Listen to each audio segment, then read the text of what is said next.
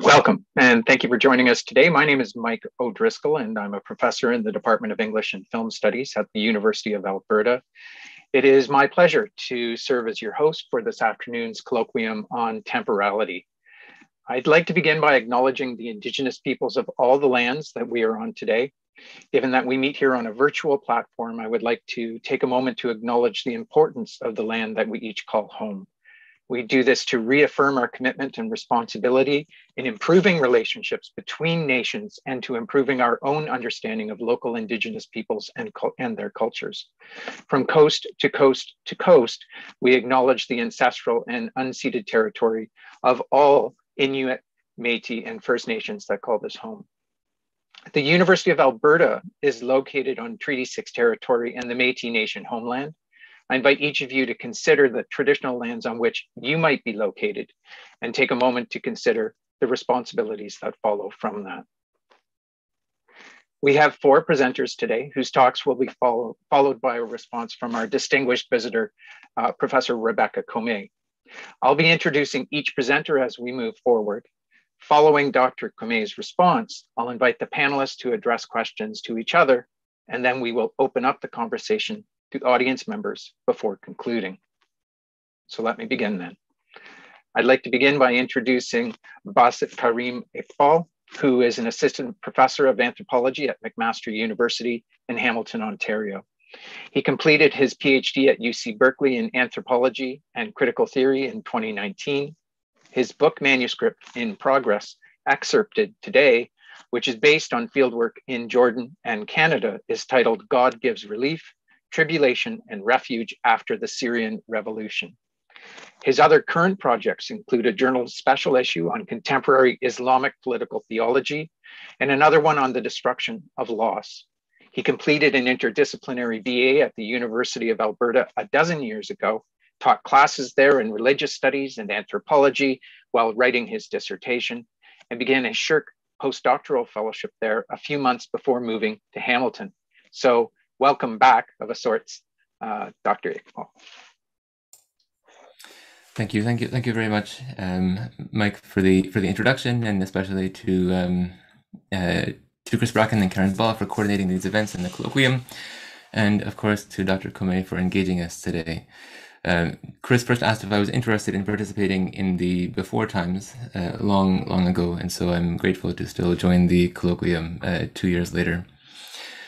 My brief talk today is excerpted, as Mike said, from a part of my book manuscript that I've been particularly struggling with, in which I trace the temporality of impasse that marks my Syrian friends and interlocutors who are displaced from Daraa, the city that first dared refuse life of fear under the regime, many of whom now live in the Jordanian borderlands facing Syria, where they may share the same weather with their families still inside, certainly still implicated in what happens there, where the stark difference between inside and outside Syria acts to confound and abject the work of their lives, still in shadow of the regime, although they may have physically escaped its reach. And so it's a colloquium on temporality, but what I'm drawn to, I guess, in thinking about these ethnographic scenes, is how temporality and space invert and revert over against each other.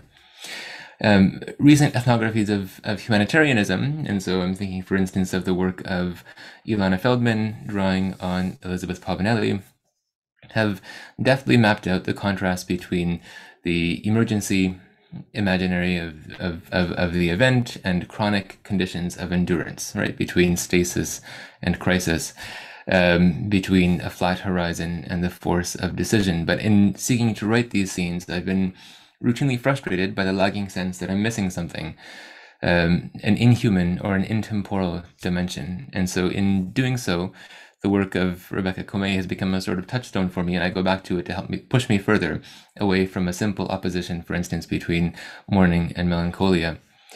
I had turned to 2 sites to help face this limit. One, a Borges short story, and the second, a Quranic eschatological figure. But I still sought a language to mediate between these multiple registers.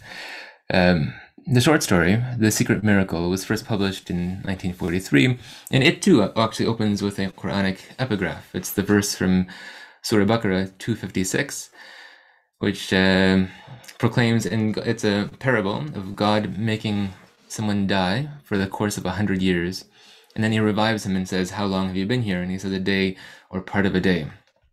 So in this parable, a man passes by a hamlet in ruins, right? He witnesses destruction and he wonders how resurrection will be possible. And then he thinks he's gone, a day or part of a day, and yet his food and drink are still fresh, showing no signs of decay, while his donkey's skeleton, by contrast, is crumbled. And then God recomposes the donkey before his very eyes, and then he admits, yes, God has power over all things. So it's a dramatic parable of divine omnipotence.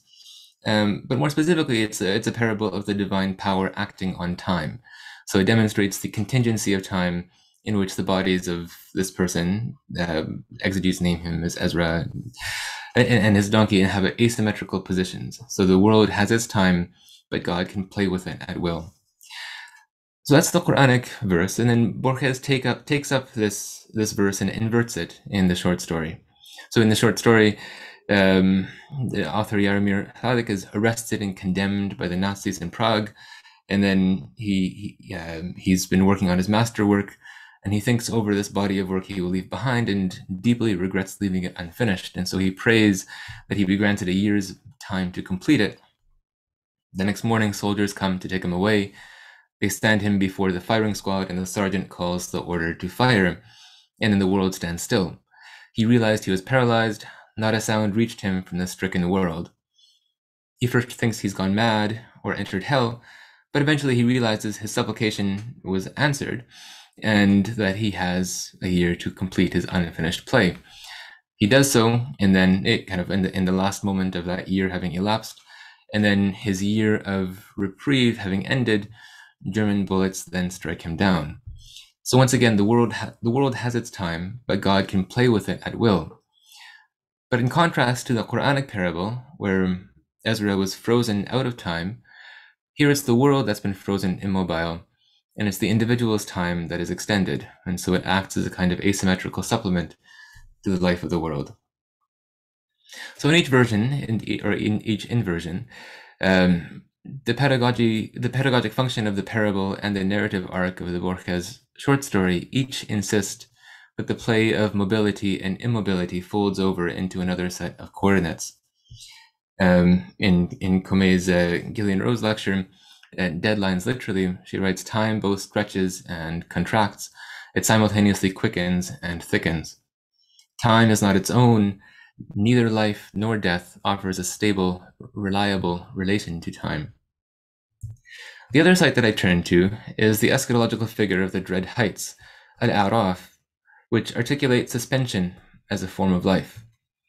And in doing so, that I'm maybe kind of satirizing maybe or working in counterpoint to much of the refugee studies literature, which has described displaced people as suspended out of, they're displaced, right? They're suspended out of space between nations and so on. In this case, we have people suspended in time. The inhabitants of the heights, this eschatological purgatory, in the eponymous Quranic chapter, are suspended between garden and fire. In the verse, and there will be a veil between them, right? Something is obscured. And upon the heights are men who know all by their marks. They will call out to the inhabitants of the garden, "Peace be upon you." They will not have entered it, although they hope.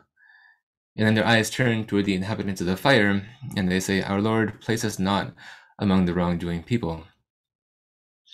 So this poses a question and a problem. Who are these people? Some hold that they're those whose virtuous deeds, don't exceed their vicious ones, or vice versa. Others say these are those who have transcended both garden and fire in the contemplation of the beatific vision. Others interpret their position as that of those exempted from a divine reckoning because they were children, because of other reasons. Whatever their precise identity, it's the relationship between their atopic suspension, right, out of space, and the striking lucidity it affords. They can see both garden and fire, even though they're withheld from each, which recalls this verse for me with reference to my displaced interlocutors in habitation of the border zone between Jordan and Syria. The inhabitants of the heights, they hope and fear between garden and fire. They know all by their marks. They can read their marks, although they are themselves caught in stasis. They've already passed from the realm of the living, and so don't have any means of effecting their fate. They endure the possibility of divine relief, a possibility that is withheld, not relinquished, and so they call out to the inhabitants of the garden, and that's all they can do. They can only repeat those gestures.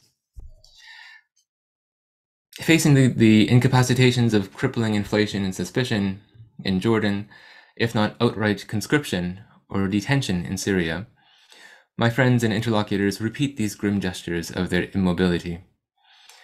They too utter this refrain, God give relief, God give relief, seeking deliverance from whatever immediate trials or tribulations they face, but also from this structuring division of inside Syria versus outside Syria, which confounds and complicates the difference between civilization and ruin, safety and suspicion. Life at the border problematizes, it doesn't clarify the opposition between inside and outside. Rather than stabilizing or formalizing the flux of everyday life, which was the older claim of anthropological realism, the eschatological dimension here releases the discipline that anthropologists uneasily inhabit after the various critiques of historicism and sovereignty. It releases the discipline toward apprehending how the homogeneous continuum of time, this is again a quote from Comay, erupts into a minefield of exceptions. For one of my Darawi friends, this topological suspension elicits his return to a structured series of memory images, which I am trying to parse in this book chapter. Images of life and death, which he shows me almost every time we meet, images which he now laces with new supplications and imprecations. His house and garden and Dara, then his house and garden ruined, his mosque destroyed, his hadith teacher waving at the seashore, his classmate shrouded for burial. His return to these images contracts the temporal distance between the scenes depicted and the viewers present. He always says, as though it were yesterday. Such temporal illusion is intrinsic to the visual medium, of course, and is elementary to any study of photography. But the passage of time is then registered through the accumulation of captions and his continuous return to these images. They make clear that the time of his visual archive is repeated. It's punctuated across variations, rather than linear, advancing in regular segments or clear breaks. Meanwhile, the captions to these disparate images and their citation in our conversation links them together within the idiom of his mourning. So temporal extension is here paired into a single binary between then and now, flattened into a spatial opposition inside Syria, outside Syria. These images are clearly neither simply traumatic nor reparative. Rather, these inversions of life and death in and against time recall Comay's Hegelian double lesson, what appears to be an impenetrable boundary, Schranke, turns out to be a mobile and porous border, Grenze, certainly, but also that the dialectic works simultaneously in both directions. Time and space become disoriented and stagnant. Again, from her essay on deadlines, even the river flowed backwards. She follows the logic of the limit to where boundaries are eroded, to live on the edge where language is brought to a pitch of intensity and efficacy, a splintering into an accelerating series of discontinuous and abbreviated tableaux, and the paradox of intemporal witness, expressed through three versions in the Quranic verses and the Borges play, a short story, by which the absence of event becomes a negative event, what Comay calls posthumous existence. All right, I'll just wrap up. He lives, this person I'm speaking about, he lives outside Syria and has done so since 2013. But whether in Zaatari refugee camp or even since he was authorized to leave the camp, and now he lives at an orphanage where he serves as caretaker, he's never left the border region. The orphanage building in Ramtha faces Syria. He shares his daily weather there with Daraa province. The difference between inside and outside is sharpened, not blurred, by living on its edge. Walking 15 or 20 minutes from here, he says, I can reach the border, but I cannot enter. On this side of the border, there is civilization, electricity, maintained streets, and inside there is ruin, kharab, in every sense of the word. I mean, in some areas, what was there is now nothing but rubble. He himself hasn't seen this full extent of this devastation. When he left, his house was yet standing, but friends inside had sent him pictures, and drone footage of ghost cities like East Aleppo was widely circulated. But this difference in material conditions is further eclipsed by other considerations and mounting regret on every side. Those who are inside say, would that I had gone to Jordan, and those who are in Jordan say, would that I could return. Others leave for Europe, and they regret that as well, especially when it splits families apart. So as it is lived, the contrast between inside and outside cannot be thematized into the opposition between ruin and civilization. So he contrasts ruin and civilization, and then he confounds the difference between them. What conditions actually allow for flourishing? The answer is not available from within the spatial frame of inside or outside, because the destruction of Dara's towns and villages is met by a consuming regret that hollows out whatever security is found. What is ruined by the war is not only the external neighborhoods and the shelters, but the internal topography as well. He frequently cites a different Quranic verse, truly God alters not what is in a people until they alter what is in themselves. And then the second part, and when God desires evil for a people, there is no repelling it, and apart from him they would have no protector. No refuge from the divine decree except in the divine decree. He would shake his head, inside, outside. All right, I think I'll stop here, and maybe we can come back to some other points in the discussion. Thank you.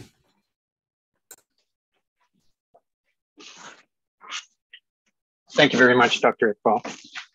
Our next co-presenters will be discussing temporality and the philosophy of Leroy Littlebear.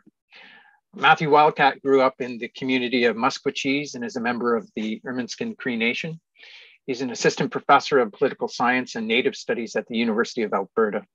His current research, the Relational Governance Project, looks at how First Nations create forms of shared jurisdiction with each other. Corey Snellgrove is a postdoctoral fellow at the University of Toronto. His research deploys the insights of modern and contemporary political theory, Indigenous critical theory, and social theory to understand the problem of settler colonial domination alongside Indigenous peoples' alternatives to it, especially Indigenous treaty visions. He's interested too in the role of social theory in not only understanding the reproduction of structural injustice, but in identifying the possibility of shared interests to ground solidarity. Doctors Wildcat and Snellgrove are both members of the Prairie Relationality Network. The network leads the Prairie Indigenous Philosophy Project that seeks to increase access to the works of esteemed Indigenous intellectuals, whose output is often located in shorter works, published in many venues over multiple decades.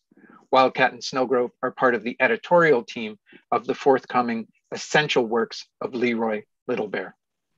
Matt, Corey, over to you. Great, thanks, Michael, and thanks to Christopher for the invite. And yeah, let's get right into it. So Leroy Littlebear is a Blackfoot scholar from Kainai First Nation, otherwise known as the Blood Reserve in present-day Southern Alberta. His scholarship now spans 6 decades and covers an incredible breadth of topics from legal philosophy to Blackfoot metaphysics. And notably, he was part of a key figure of a decade-long dialogue between Indigenous elders and natural scientists, in part captured by Littlebear's foreword to the physicist David Boehm's book on creativity. So Littlebear's work primarily focuses on revealing Indigenous ontologies. And here, Littlebear, when he uses the term Indigenous, he moves kind of fluidly between Blackfoot specificity, Plains indigeneity, and global indigeneity in what I would call an unarticulated sensibility. So it always seems appropriate in the situation, but he never quite explains why. So Littlebear primarily discusses Indigenous ontologies through a comparative analysis with Western ontologies, here employing the specific terminology of cultural difference, or the language of cultural difference. So alongside many others, Littlebear also draws a distinction between a focus on time in the Western tradition and a focus on place in Indigenous traditions. So those familiar with Glenn Clothar's Red Skin, White Masks may recall his use of Vine Deloria to make the time-place distinction to help set up his reworking of Marx's concept of primitive accumulation to focus on land instead of labor. Yet Little Bear also has a very compelling understanding of time that revolves around the concept of renewal, so sort of pushing on this distinction between time and space. So for Little Bear, renewal lies at the heart of how existence is maintained through ongoing repetitive processes. Renewal has an epistemic component that has to do with internalizing knowledge through repetition. And we would invite people in the audience to think about this in conversation with a passage from Dr. Comay's recent talk, where she draws from Marx to think about the process of learning to practice revolutionary freedom as analogous to learning a new language. Comay states, but repetition is also the best way, perhaps the only way, past a certain age at least, to learn a new language. And repetition can also be a way to unlearn an old language.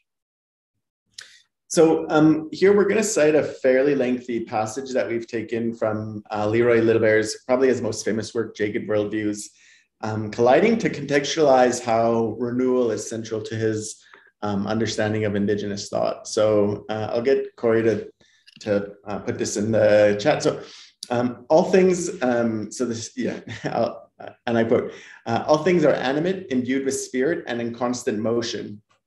In this realm of energy and spirit, interrelationships between all entities are of paramount importance, and space is more important referent than time. The idea of all things being in constant motion or flux, interesting to hear flux in the previous talk, leads to a holistic and cyclical view of the world. If everything is constantly moving and changing, then one has to look at the whole to begin to see the patterns. Creation is a continuity. If creation is to continue, then it must be renewed. Renewal ceremonies, the telling and retelling of creation stories, the singing and re-singing of the songs are all of humans' part in the maintenance of creation. So within this larger flux, renewal allows the flux to be held together, is another kind of short way of saying it. So for Little Bear, Indigenous institutions are also connected to renewal. Indigenous forms of life are characterized by internal rather than external forms of social control. And he does talk about the police here specifically, that social order is maintained without, a police force, right? And so in this account, there was no legal or political form separated from the activity of members that enforce conformity with values. So here, Little Bear, he has this quote, law is the culture and culture is the law. And here I want to take exception with that, but then draw out some of the complexity below. So I think we should take exception with this, the simplification of the statement, law is the culture and culture is the law, as it has the ability to, I think, reify Indigenous societies and give those the ability to have claims to cultural authenticity that's able to trump processes of dialogue and contestation that are required to create Indigenous institutions in the present. And I think this is particularly important in light of the concerns of Indigenous feminists on how heteropatriarchy is woven into the fabric of Indigenous nations today. So, we wouldn't want culture to be the law and law to be the culture. But notwithstanding this concern, Little Bear does offer a very sophisticated account of how internalization of knowledge creates collective goods that refuses the subordination of individuals to the collective, and allows their interplay. So here, Indigenous societies reproduce modes of, and in Little Bear's work, Indigenous societies reproduce modes of life through incentives of good behavior that accrue to those skilled at collective living. But this form of collective living is also tempered by a high value placed on individual choice as well. And people sometimes speak of this as the primacy of conscience, that individuals should always be able to make their own decisions. And so this also occurs within the context that Little Bear speaks to of the importance of being a generalist. So what can also be read as a form of self-sufficiency, that you have an understanding of all the necessary, everything you need to maintain economic independence. And this undercuts economic coercion within Indigenous societies. And I think very importantly, Leroy Little Bear argues that within this interplay between the collective and the individual, diversity is the norm. So deviation from acceptable behavior is minimized. So Redescribed using the language of Western philosophy, we may say Little Bear understands freedom to include the independence and the negative value of non-interference, as well as interdependence and the more positive values of sharing and creation and the sustenance of good feelings amongst one's relations. But all of this ways of internalizing, what it means to live in concert with others has to be done through renewal, through this repetition of knowing, not just the values of society, but also having that economic independence as well. And so while renewal defines in part cyclical philosophies, Little Bear argues that it's not a static concept. So he says, certain regularities that are foundational to our existence must be maintained and renewed, and so as to leave open the potential for change. And so as he also puts it, what was once necessary to maintain those foundations may no longer be necessary, justifying change. So in Leroy's words, for Indigenous peoples, never claim regularities as laws or finalities. The only constant is actually change itself. So in Little Bear's own work, almost every piece repeats an overview of this comparative analysis of Indigenous and Western worldviews. And he does this across 5 decades. And it's actually, it becomes quite tedious to read, in fact. And so when we met with him in the fall to discuss the essential works, perhaps anticipating our confusion about his constant repetition of this, this comparative analysis, he began by discussing the importance of this repetition to internalizing knowledge so that we come to memorize and gain fluency over what he's sharing. And so in other words, renewal provides the basis for thinking about time, I think in this instance, from a cyclical standpoint rather than from a linear standpoint, as he might say. So temporality has been a concern for Indigenous peoples before, but especially since this collision we call colonization. So the colonization driven by geopolitical rivalries and profit was and often remains justified through a particular temporal sequence that we have come to refer to as Eurocentric theories of progress. These theories of progress often rested on another invocation of temporality. Societies with history were seen as superior to those without, those stuck in nature and so doomed to repetition. So repetition, renewal, stasis, inferiority. So while deploying a civilization or cultural distinction between linear and cyclical, Little Bear's work interrupts and transforms this series of terms. So in his 1977 essay, A Concept of Native Title, which was submitted to the Berger Commission on the Mackenzie Valley Pipeline Project that proposed a natural gas pipeline from Northwest Territories to Northern Alberta, Little Bear not only offers one of the earliest legal interrogations of Canadian claims to sovereignty and an intervention into a conjuncture we remain very much defined by, he also invokes a sense of what Amy Allen calls progress as imperative. It trades on the possibility of learning and transformation. Although he draws on the difference between linear and cyclical philosophies and how this relates to different concepts of property, his own position invokes temporality in his hope for Canadians to learn to change. So he writes, when it comes to a consideration of native title, many authorities reason that Indians have no concept of property ownership and therefore could not have title. This is nonsense. It is time the federal government and the courts stop using as premises false reasoning such as personal and usufructuary right dependent on the goodwill of the sovereign for stare decisis' sake. At one time, reasonings such as were forward in the St. Catharines Milling and Lumber Company case may have held water, and we can at least give them the benefit of the doubt. But we know better today. We claim to be one of the most advanced societies this world has ever known. It is time to put our intelligence to work in a way that will do justice to that claim. So Little Bear's mode of comparative analysis between Indigenous and Western traditions must not be read statically, to reify or manage metaphysical distinctions, but rather as an entry point to critique. Little Bear invokes a different sense of temporality to critique the idea that treaty represented a surrender. Ownership for Indigenous peoples, he argues, was to the past, present, and future generations. No crown negotiator received a surrender from the dead and yet to be born. A point made manifest in the tradition of Indigenous resistance to dispossession. When Little Bear describes what treaty means from an Indigenous perspective, he's not doing so to point to difference in interpretations and in stopping, but rather to illustrate the correct interpretation. The juxtaposition is critical then, inviting transformation. Indigenous treaty Indigenous treaty negotiators thought Canadians shared the values of wholeness, strength, sharing, kindness, and honesty.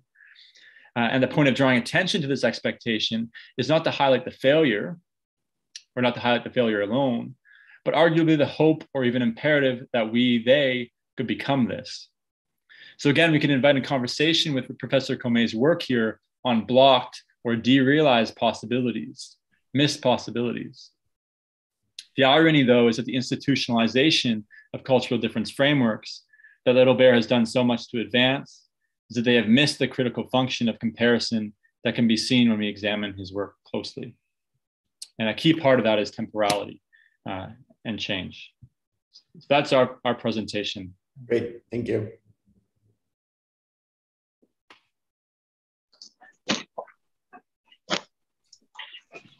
Thank you both so much.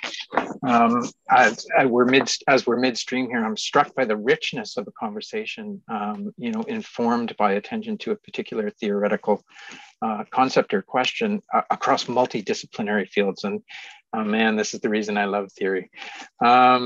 So let's move on. Introduction, I'm going to introduce Karyn Ball now, who is currently a professor of English and Film Studies, specializing in literary and cultural theory at the University of Alberta. Her many brilliant articles have appeared in journals such as Cultural Critique, Research and Political Economy, Differences, New Literary History, Journal of Holocaust Studies, and so on. She has written extensively about Lyotard, Freud, Derrida, Arendt, Kafka, Hayden White, and others. I've been fortunate enough to present alongside Karyn on a number of different occasions. She has guest and co-edited special journal issues of Trauma and Its Cultural After Effects, Visceral Reason, Cultures of Finance, The Global Animal, and most recently with Stefan Matisic, a special issue of Cultural Critique on Pornocracy. Other publications include an edited collection titled Traumatizing Theory, The Cultural Politics of Affect in and Beyond Psychoanalysis, and a monograph titled Disciplining the Holocaust. And I think from this catalog, you get a very rich sense of the diversity and intensity of Karyn's theoretical work. Karyn, over to you. Okay, can everybody hear me? All right, well, I decided to play with PowerPoint and I am not very professional at it, which might give you grounds for hilarity that I didn't plan on, but feel free to laugh. So I'm gonna share my screen. Let's see. Can everybody see that? Okay. Yes, we can. Okay, great. All right, so I've also got my talk written out because I tried to time it first, and it might be a little bit longer than 15 minutes just to warn people, but it's not much longer. So Karyn, at the moment, the paper of your talk is blocking the PowerPoint. So what you'll want to do is stop sharing screen and go back and select just the PowerPoint itself. Okay.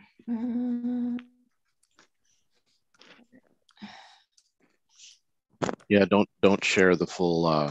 Yeah, no, I was wondering desktop. how that was going to work, but let's see. Okay, so that means I just click on my PowerPoint and then do share screen, or? No, hit the share button. Okay. And then when you get the whole bunch of different things, just pick the PowerPoint and not the desktop. As you do that, I'd like to compliment you on your corgi on your screen, and I'll take that as a personal gesture as a corgi owner. So. Okay. Yeah, no, it was meant for you and Cecily. So, all right. So you presumably just see my PowerPoint now, according to the instructions, and not my actual talk that I'm going to be reading while I'm doing the PowerPoint. Yep, we're good. Okay, great. Simultaneity, that's a motif. All right, so the inspiration for this talk derives from a trace of the initial conversations that took place in the spring of 2019 when I was beginning a distinguished visitor application to bring Rebecca to the University of Alberta. And she told me she was writing on the deadline. When Bracken and I were talking about activities that would take place, and came up with the idea of a colloquium on temporality, I thought, oh, well, maybe I'll revisit some of my favorite ideas that seem to be resonant with the issues presented by the deadline. And hopefully what I'll say is not horribly or always already obvious to everyone.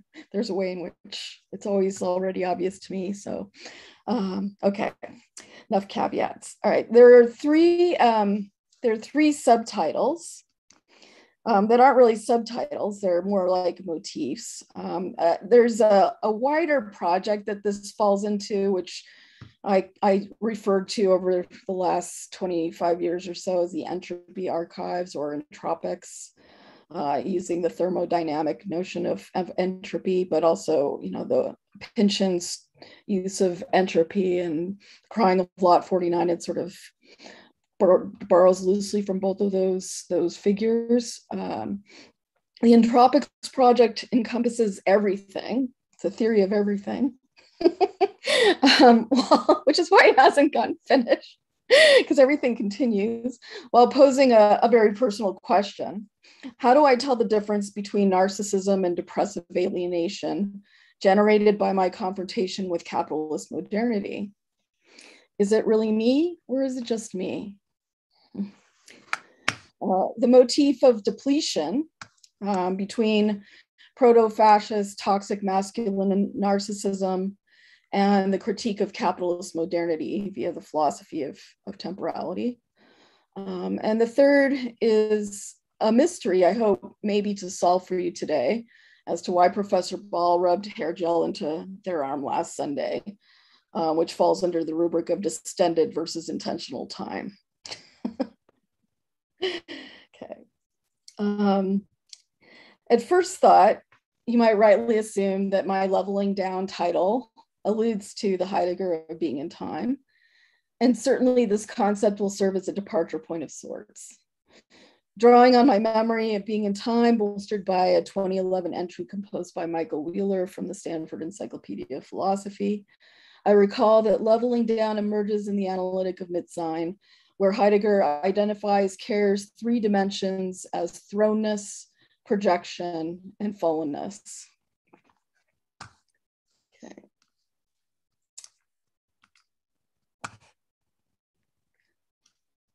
And here's, I actually have most of my talk in slides, so it should be easy for people to follow, especially since the ideas are so easy.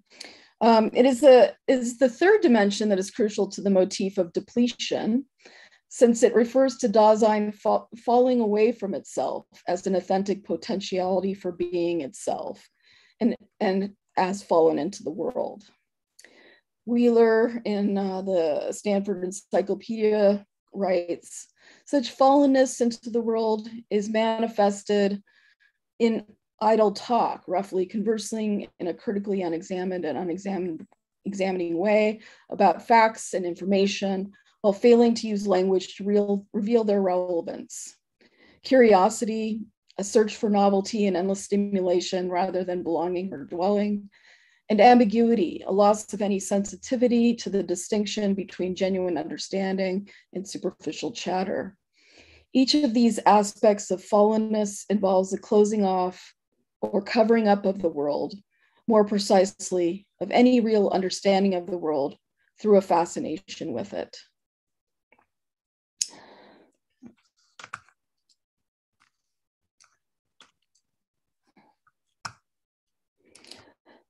Wheeler writes that what is crucial here is that this world obscuring process of fallenness fascination is manifested in idle talk, curiosity, and ambiguity, is to be understood as Dasein's everyday mode of being with. In its everyday form, being with exhibits what Heidegger calls leveling or averageness, a being lost in the publicness of the they. And then Wheeler has also picked out this quotation, which I put up for you. In utilizing public means of transport and in making use of information services such as the newspaper, every other is like the next. This being with one another dissolves one's own Dasein completely into a kind of being of the others, in such a way, indeed, that the others as distinguishable and explicit vanish more and more, In this inconspicuousness and unascertainability, the real dictatorship of the they is unfolded. We take pleasure and enjoy ourselves as they take pleasure. We read, see, and judge about literature and art as they see and judge. Likewise, we shrink back from the great mass as they shrink back. We find shocking what they find shocking. The they, which is nothing definite, in which all are, though not as the sum, prescribes the kind of being of everydayness. Okay. The they self coalesces as a foil for Dasein's authenticity as a regulative idea. What Theodor W. Adorno called the jargon of authenticity, or Eigentlichkeit in German, comes to the fore here in the eigen root. In the English translation, this root comes to us in the modifier ownmost to indicate how, as Wheeler writes, my authentic self is mine, owned by me, whereas the inauthentic self is the fallen self, the self lost to the they. The authentic mine self is hereby opposed to the inauthentic or fallen they self. As Wheeler observes, citing T. Sheehan, fallenness is not an accidental feature of Dasein, but rather part of Dasein's existential constitution. It is a dimension of care, which is the being of Dasein. So in the specific sense that fallenness, the they self, is an essential part of our being, we are ultimately each to blame for our own inauthenticity. Okay, so here's some of the so-called lessons I want to take from this discussion of fallenness. Martin Heidegger's authenticity rhetoric might be read as a narcissistic lament. The public they displaces and depletes authentic me by leveling down my uniqueness, including my resoluteness in the face of my ownmost death. In German studies, it has strongly been suggested that Ernst Junger's total mobilization influences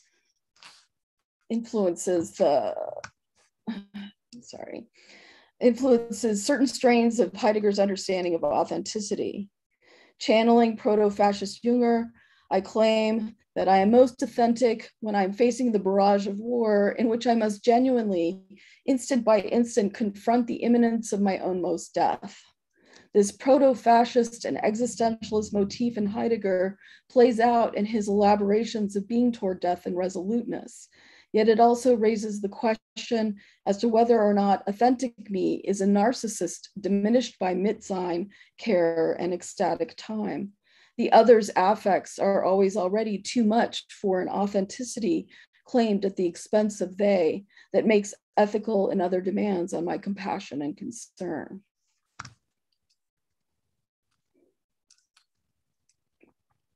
Though his contemporary Adorno hated the square-headed Nazi for good reason, another interpretation of leveling down would bring this figure into conversation with the Frankfurt School criticism of ubiquitous reification in capitalist modernity.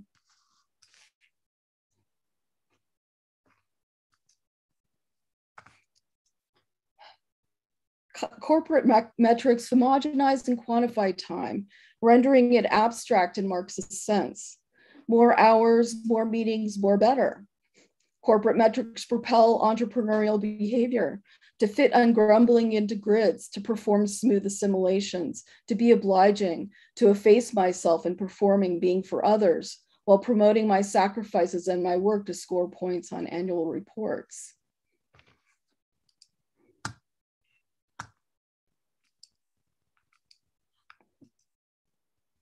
Capitalist spatio-temporality enjoins lateral task orientation, move quickly, serially, and efficiently from one task to another. Whenever possible, multitask. My self-sovereignty is evinced as I master simultaneity and master ecstatic temporality. From the standpoint of capitalist leveling down, we might ask whether or not a professional demeanor is a they self that entails a resolute, even-handed self-effacement on behalf of the other, or even the denigration of the other as TMI. Well, Walter Benjamin's Freud sketches another angle. How has modernity changed us? It has created little vesicles under siege. A barrage of stimuli. Fleeting experiences that have been neutralized of their shock displace collective experience that integrates the present with tradition. What happens to the experience of time under these conditions, and increasingly the barrage of simultaneous demands identified in Jonathan Crary's 24/7.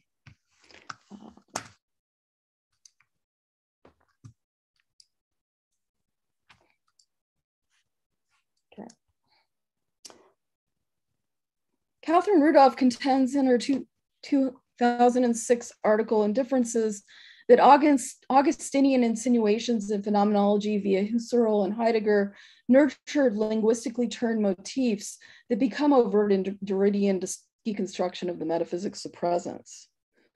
Her article leads me to revisit Paul Ricoeur's threefold present via Augustine's Book 11 of the Confessions, a commentary Ricoeur carries out in the first chapter of the first volume of Time and Narrative. According to Ricoeur in Book 11 of the Confessions, Augustine is provoked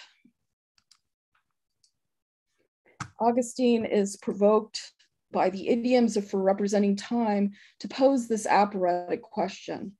How can time exist if the past is no longer, if the future is not yet, and the present, how can time exist if the past is no longer, if the future is not yet, and if the present is not always?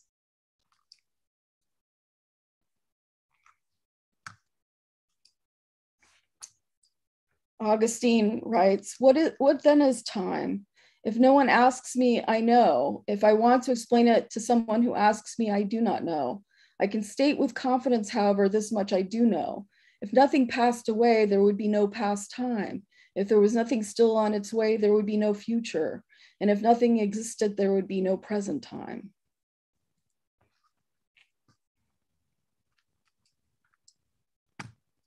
Ricoeur traces the meditation on this question through the threefold present as distentio, distended temporality, temporal consciousness in Husserl maybe, ecstatic time in Heidegger maybe, which Augustine locates in the soul. My present is distended between a present past and a present future, between memory and expectation. There is no pure present. Therefore, there is no full presence of the present as self-presence and absolute self-sovereignty as such.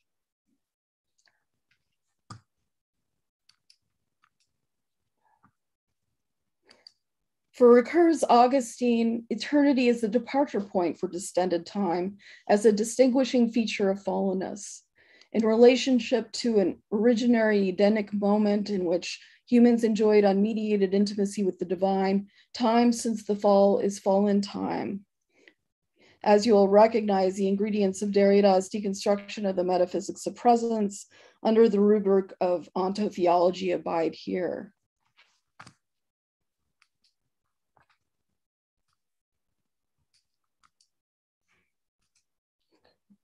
Let me differentiate then between Ricoeur's conception of distension further. Distentio, distended temporality, is distracted temporality, and flux time is contrasted with the ideal of a sustained presence of mind, intentio, as the impossible figure of a mind held still, almost forcibly, as Augustine's language implies. I would add that the other of extended time, distended time is not just eternity, but intentio, intentional time as the object of ontotheological fetishism. In secular modernity, Heidegger's ownmost me and intentional time take the place of eternity in the Augustinian model. A longing for the immediacy of the divine transfigures into a longing for self-presence in the present, for stillness, for sustained concentration.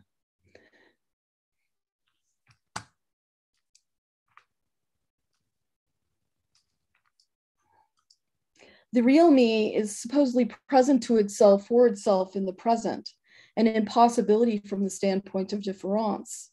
Yet narcissism and a puritanical work ethic polices the boundaries of this possibility and denigrates the lesser thans of mental presence, the unprofessionals, the failed interpolates of the office world.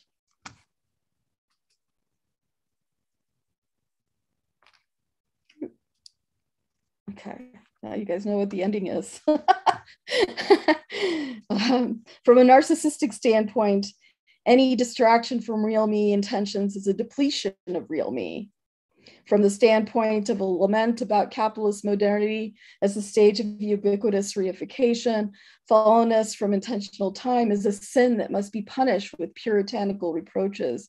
Or didn't you get the email? Didn't you get my email? Didn't you? The experience of flux time, the other of intentional time, the time to task, is denigrated through its contrast with intentional time, the time of self-sovereignty, onto-theologically conceptualized as the presence of mind or as presence of oneself or oneself in the present.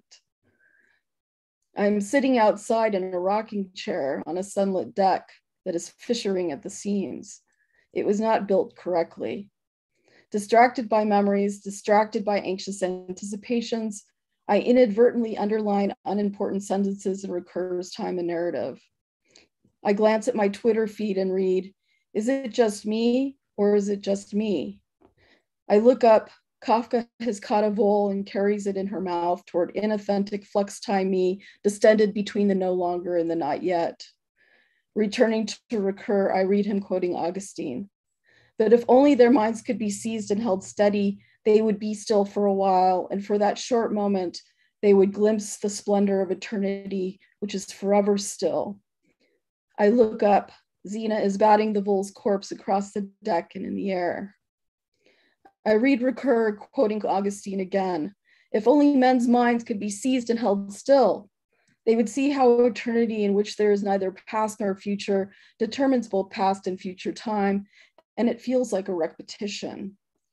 Who or what perpetrates the seizing of the mind, I ask? Is the longing for stillness death-driven? Is leveling down a defense against the barrage of stimuli? Contemplating this question, I look up and notice that Zena continues to play with the vole, which has in the meantime been relieved of its head.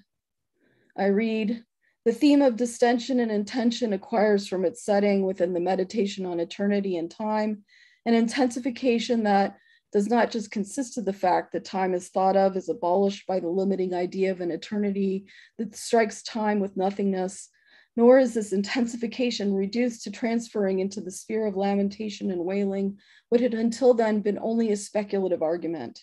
It aims more fundamentally at extracting from the very experience of time the resources of an internal hierarchization, one whose advantage lies not in abolishing time, but in deepening it. I extrapolate.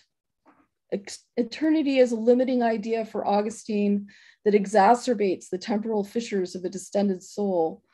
It festers the suffering of the fallen, melancholically longing for the immediacy, fulsomeness, and simplicity of a lost presence that never existed. I extrapolate. Heideggerian authenticity means keeping in mind the ever possible imminence of my own most death.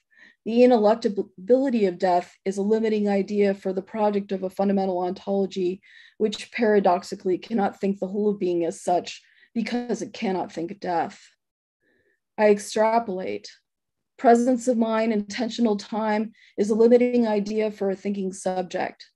Benjamin's little vesicle subject via Freud's trauma theory is always under siege in a capitalist modernity that extracts labor in the form of abstract time, thereby alienating and depleting me, internally hardening protective me against the stimuli barrage and the shock of a stranger's gaze. My mind is seized by this idea. I look up and think, I need to stop reading to write my talk, but at what point will I dispose of a headless corpse again? Is it just me or is it just me?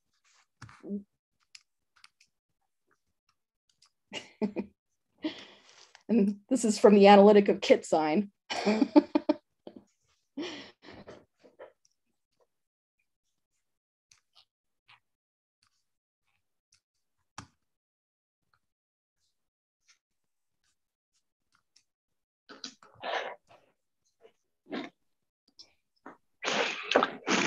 Thank you so much, Karyn. That was wonderful. And we appreciate the insight into your backyard experience, as gruesome as it may have been.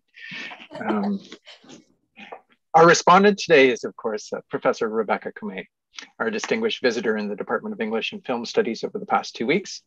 We've had a fabulous opportunity to get to know Professor Comay through her presentations over that time, as she's moved us from thinking dialectic, tragedy, and revolution in Hegel's aesthetics and post-Hegelian thought to a consideration of Marx's 18th Brumaire, as she tracked the evisceration of the revolutionary subject and the disappearance of the form of tragedy itself, to finally her town and gown lecture on Samuel Beckett's Endgame and the dramaturgical indices of the end of theater and its political implications as we move from worst to worst.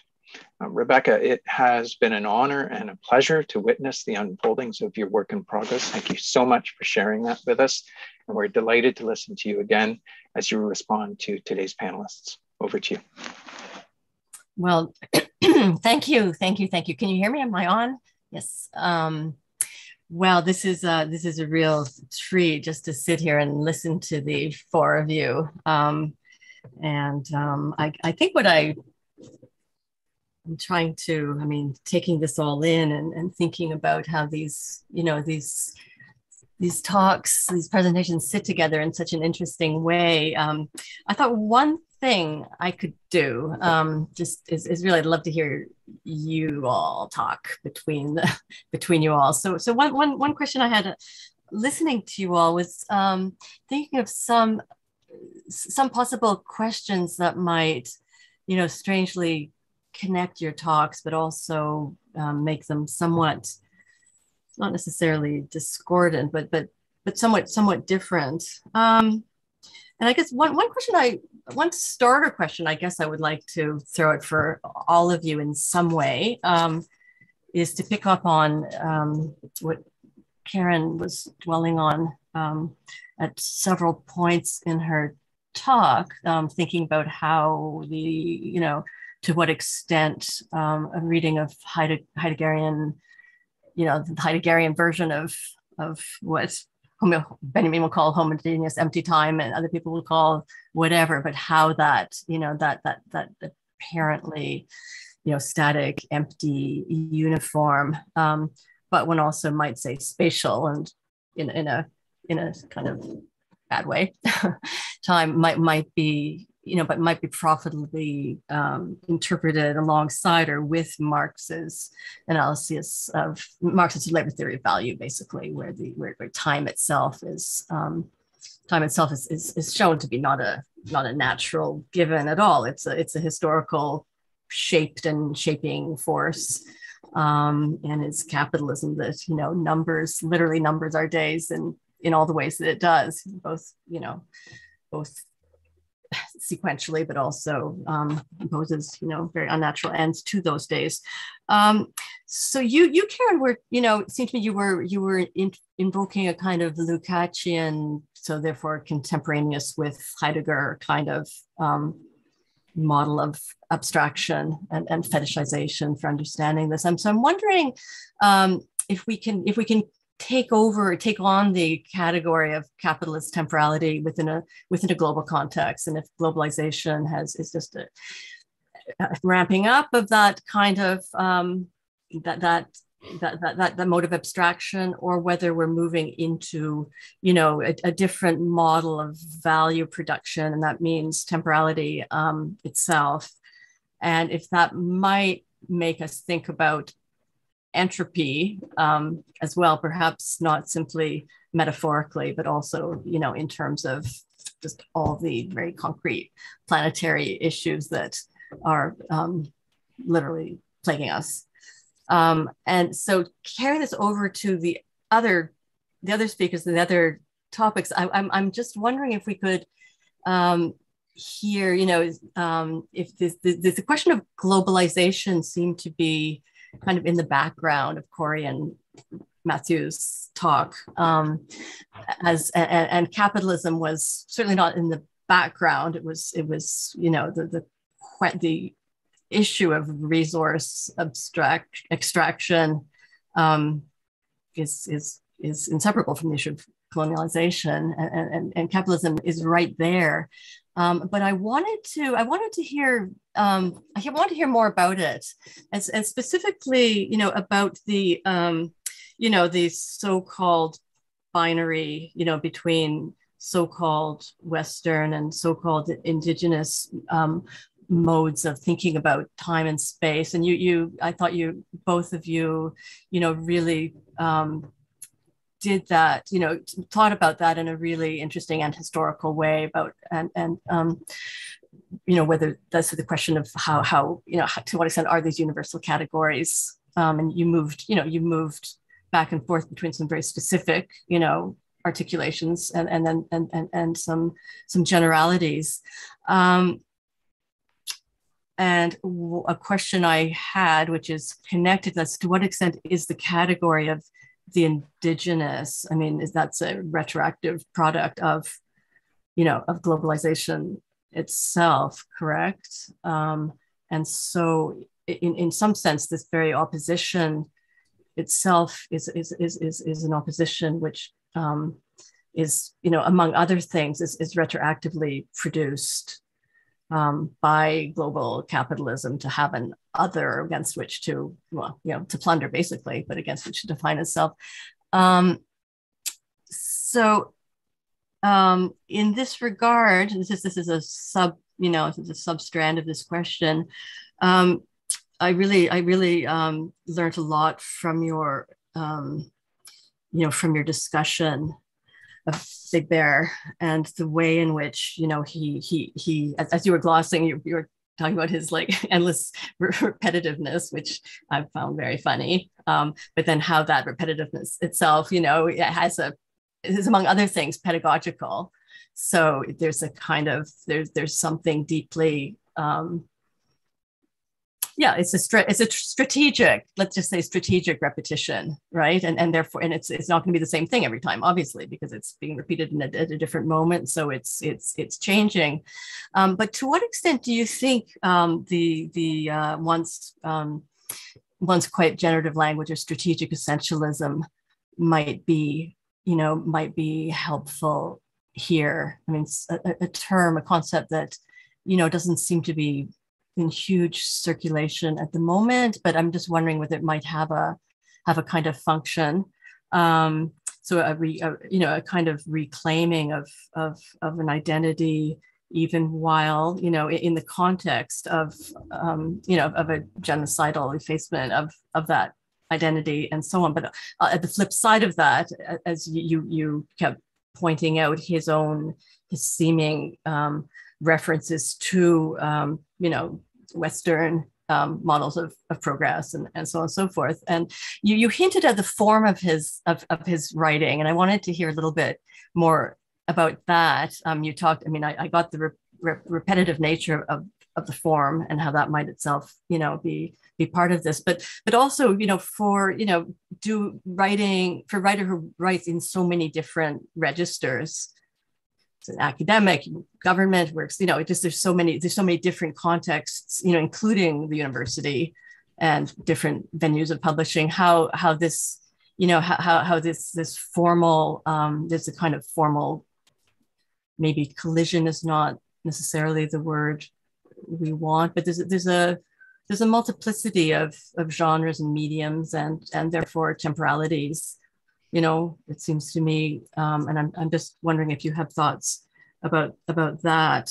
Now, connected to this, which made me hear Matthew and Corey's talk after hearing, following on Iqbal's talk, it made me, which made us think so much about space and time and the impossibility of separating them in a certain way that time is experienced most acutely. I shouldn't generalize, but I'm just going to for the time being. When it becomes when it actually becomes a spatial barrier. That's when when time, a temporal divide seems to shatter space and keep people inside and outside. The door closes and the moment has passed and you're literally, you're literally foreclosed. But the opposition between space and time does not imply that space is something static or time is something static. I mean, the way in which progressive, empty Western time has always been criticized from within that tradition is that it's spatializing, right? This is Bergson's critique of spatial time as being just all about, coordinates along an axis and countable, measurable, et cetera, time. And so all the images of, and basically all the images of time we have, as a line, as an arrow, as a ladder, as extended, as before and after. I mean, these are all spatial determinants. So is the difference, is the opposition between space and time or both, or between a reified version of both? I mean, both space and time become equally reified by the same token, and part of the, part of the way in which time is colonized is by colonizing space, and they serve the same purpose. I mean, that's how the globe was, that's how time was standardized. It was standardized by virtue of carving up the globe into its longitudes and latitudes. And well, anyway, all that. But so my point is just that this kind of measured, meted out, distributed time, which is one of the key instruments of colonization, is inseparable from the carving out of space. So do they stand and fall together? I mean, does the emancipation of time, if that's what we're trying to think about, is it possible without a complete reconfiguration of spatial relations? And somewhere this is for now specifically for Iqbal now, I think, but I don't think it's actually just exclusively for Iqbal, but the this kind of painful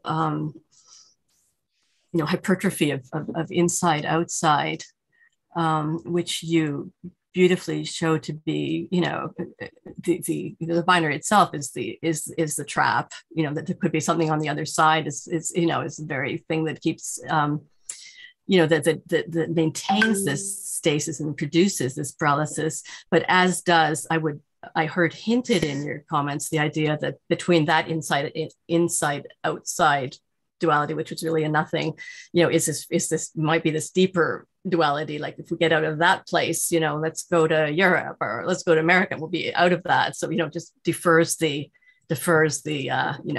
split, which might be a function of this whole thing. I mean, these internal borders, and I'm just thinking, moving the other direction. I cannot help, when I hear about these borders, just think of Palestine and how the way in which the inside and the outside, that idea of a border is one can even imagine that it's separating two political units, because the space, if you just go to the West Bank and there's just the internal partition and bifurcation, which is an extreme temporal one, because you literally cannot get from one place to another within the same so-called territory. So we have this this multiplication of borders, which become both spatial and temporal. And so thank you. These are just such scattershot thoughts, so forgive me, but this was an amazingly rich concoction. I just want to invite you guys to come back in here.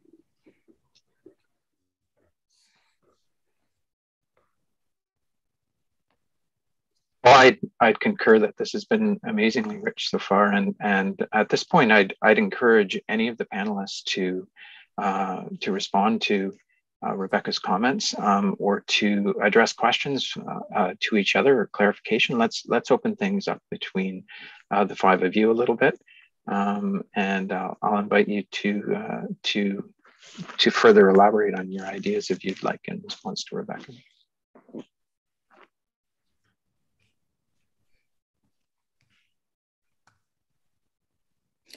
I was hoping that Basit could put up that quote, the quote from Borges. You had a couple quotes that I was hoping we could look at a little bit more carefully, like in the chat. I mean, in the chat. Would you be willing to do that? Okay. But one of the things I was thinking about, and it, it goes back to the beginnings for me of my education as a graduate student, or maybe the mid part of that time. My supervisor was Jochen Schulte-Sasa, who taught seminars on Kant and Hegel and popular narratives and German aesthetics and psychoanalysis, and I took them all, except I missed the Hegel seminar, unfortunately. But I did a special session with him on narratology, and that's when I started reading Ricoeur. And one of the rich ideas I was taking from Ricoeur, which also gave me a certain leverage with reading Heidegger, was this notion of the limit idea. And I translate the limit idea, or I always understood it as at least intra subjectively as a regulative idea. So the limit idea becomes a regulative idea. So the limit idea that Ricoeur posits on behalf of Augustine is the notion of eternity, which becomes a thing that was lost. And that is impossible for mortals who have sinned, and therefore have destroyed their intimate relationship with Yahweh, or whatever you want to call that person or being. What both of the talks before mine, touched on in different ways is, that there's the limit idea is obviously different for different communities, but also in different moments and different spaces. And so once you have something like a wall, that you're already looking at two different temporalities. You're looking at two different notions of what I call intentional time and flux time, distended time. And maybe there's something like, maybe distended time is something that is aligned with being, facing necessity in instant by instant, so that there is no space for something like intentional time, right? If survival is really under siege, like if you move from a place where there's heat and warmth and light and food and water to one that doesn't have those things, or has them temporarily or provisionally, then your relationship to your own sense of intentions and the temporality that goes along with that, whether you feel disrupted or not, will obviously change. And so there's this, there's a privilege of intentional time, right? Which is what it makes it so desirable, perhaps, especially for academics who get interrupted in so many different ways, including by murderous kitties.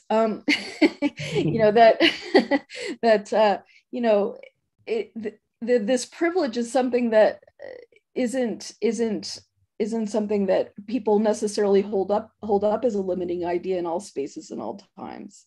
And maybe there's another kind of limiting idea that comes into play in those flux time dominated spaces, but maybe not. And so that was one of the things I was curious about when with Basit's juxtaposition between Borges and the the situation with Syria, especially given what's happened with Ukraine in the meantime. I've been caught up with watching news and just thinking all the times, every time I sympathize with the Ukrainians, I think, but how much did I, how much was I present in, how much presence of mind did I have in attesting to and feeling sympathetic with the Syrians, and how much presence of mind did I have I had with Yemen, and places that have been more or less off the radar in terms of imagery. Like we've seen a lot less imagery in some of the mainstream news venues, right? But with Ukraine, we're getting a lot more imagery. And so the emotional reaction is of course going to produce another set of spatiotemporal effects. But I've had this sort of emotional ambivalence, because every time I think, I can't, it's hard to imagine what it'd be like to, not only lose your home, but lose your entire city and have it be completely demolished, and then to be, hiding in a metro station and not worried about when you're going to get some water and how are you going to get out. And then all those people that I didn't think about because I wasn't getting barraged with those stimuli. And it's again the question of how many temporalities are we inhabiting every day, between the moment of feeling for others and the moment of trying to survive as a self, and that's why I've always found Benjamin's rereading of Freud as very valuable. It's almost like it's an allegory for the modern subject. The subject under a barrage of stimuli that develops this hardened cortical layer, so it's more protective and defensive than receptive. Anyway, that's a jumble of thoughts. Rebecca's used to my jumbles, I think. I'll jump in for a bit. I think in a lot of ways I'm realizing that this kind of whole developed like architecture of like talking about temporality and time is a bit beyond me, and so there may be a little bit of talking past each other, but I'll do my best to try to like make some points of connections. But one of the things that I'm thinking about a little bit is like time is connected to like pain and suffering, and how that is kind of like when I'm hearing the other panelists and Dr. Comay talk of like temporality is a mechanism for which to think through the world's hurt, right? And for Little Bear, I would say like that time is a way to think about the world as like a good place to be in, and that's actually the main way I think he's trying to get at it. And I was thinking about that because it was actually something I have a new son, and it was something my dad said recently about like, you want your kid to think the world is a good place to live in, right? Like that's kind of your goal as a parent, right? And it kind of struck me as like, almost potentially open to a bunch of critique of like, but the world is full of like oppression and like these structural injustices, and like, how could you, what is it to think of that as being your primary goal as a parent, to raise your kid so that they think the world is a great place, right? And but it really helped me kind of like think through what Leroy is saying, because like he's like, what is the ideal like kind of personality type? And it's like someone who's easygoing, takes the world as it is open to like change, and doesn't get like too concerned about anything, and like and so in some ways I wonder if there's like a really kind of divergent thinking about it a little bit here, and thinking through like what is it to internalize. For Leroy, renewal is used to internalize not just the values of society, but to internalize a set of understandings about the world which allow you to exist easily within it, right? And so the other thing I wanted to say was just thinking about like, I guess the whole other, like, come from an Indigenous studies standpoint, the whole other way we could have talked about this is something pointed out by Rebecca in terms of like, the concept of indigeneity is like a concept of modernity, right? Like we don't have the concept of indigeneity unless we have like globalization, and then indigeneity in a part as a legal political concept has to get produced in order to respond to pull together a set of claims of people who have been affected by colonization and globalization in a specific way. But then, like, if I went out to Musquechees and I was talking to some, people who run sweats every week and, who maintain ceremonies for people and like, or who in many ways I think would describe themselves as traditionalists, they'd be like, but yeah, these things are ancient. And, being Indigenous is an ancient art, to be Indigenous is an ancient practice, right? And so, they would probably take exception with the idea, with an understanding of Indigenous as being a modern phenomenon, right? And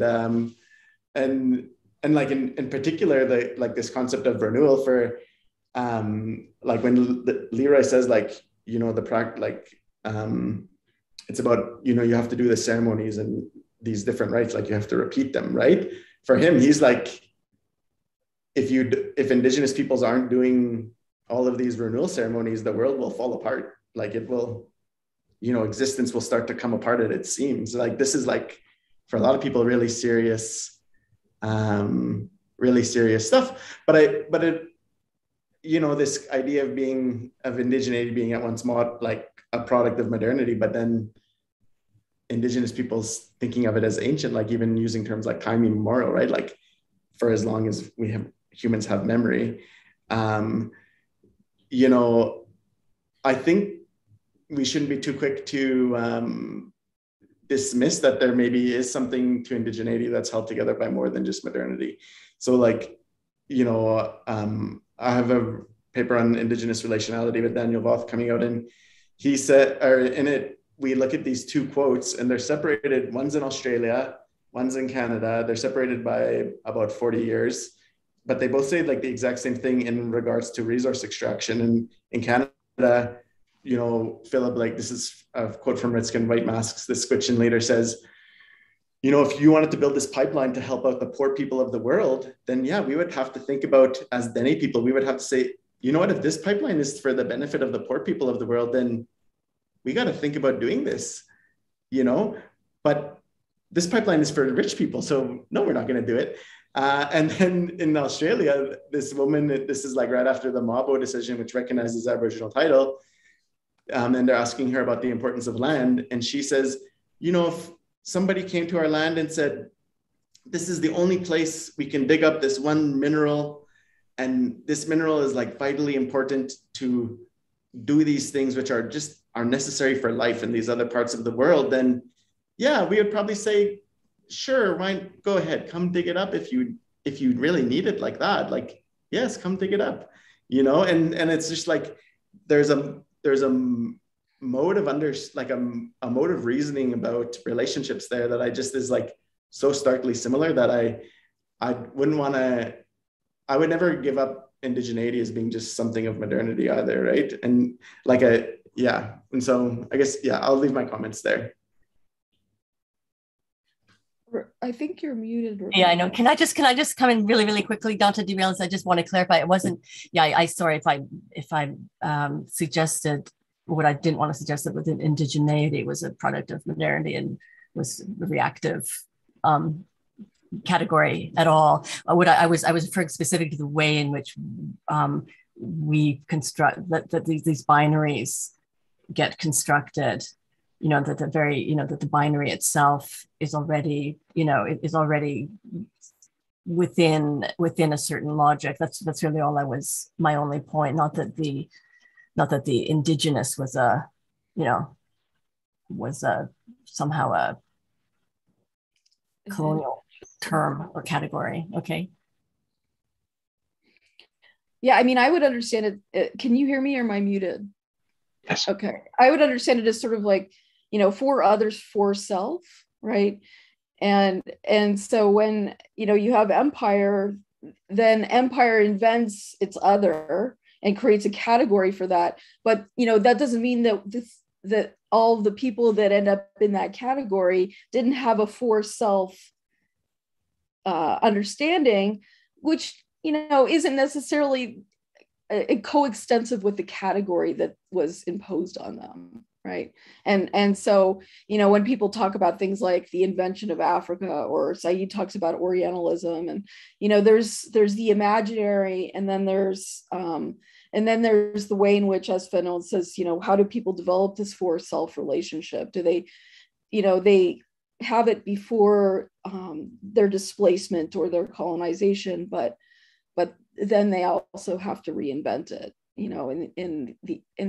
during colonization or in the aftermath of colonization. So those things, none of those things are static. But I guess I would say that can we say that the people that had their land taken away, were they thinking before those other people came and took away that land or populated it or colonized it, if those people whose land was expropriated said, oh, before that happened, I'm indigenous to themselves, if that, that's how I understood this notion of indigeneity being a kind of a product of colonization. It's not the same thing as to say that indigenous people didn't exist before the term. So it's just that how do we understand that? Can we place that category outside of its history? I would say no. Maybe I'll jump in. Slightly separate context, but one thing I was struck by reading Little Bear's work was the way in which the cyclical worldview was very dynamic and responsive. Change was built into it. It was able to tap into the need for change. And I was really struck by this in comparison to the linear worldview, which as we sort of drew attention to, some people describe as space versus time. But then this sort of linear worldview, the Eurocentric Western worldview, I think you could just look at something like climate change and say there's no conditions to learn. And so one thing I thought that was interesting about Leroy's setting this up was there was something about what are the conditions in which obviously change happens in both of them, but there's something about and I was reading Rahel Yegi's work on criticism of forms of life, which all talks about learning processes. And there's something about the form of life that is linear, that it also cannot learn about itself almost. So that was something I was thinking about, kind of different to the strategic essentialism. It's more like the Western worldview is an essentialist worldview that can't change substantively, I guess.